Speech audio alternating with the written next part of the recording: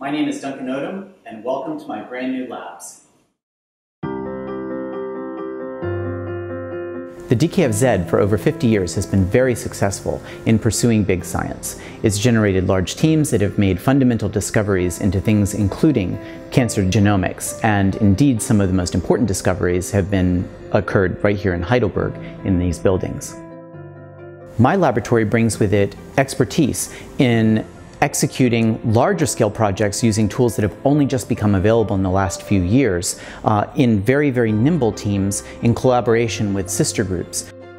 There are many, many groups that do very closely related work to ours, but none of them directly overlap with us. In other words, the sister groups that are in the same scientific landscape are going to be complementing us quite nicely. And that provides an environment that's very, very intellectually fertile without having the kinds of competition things that can happen when you have too many people doing the same thing in one place.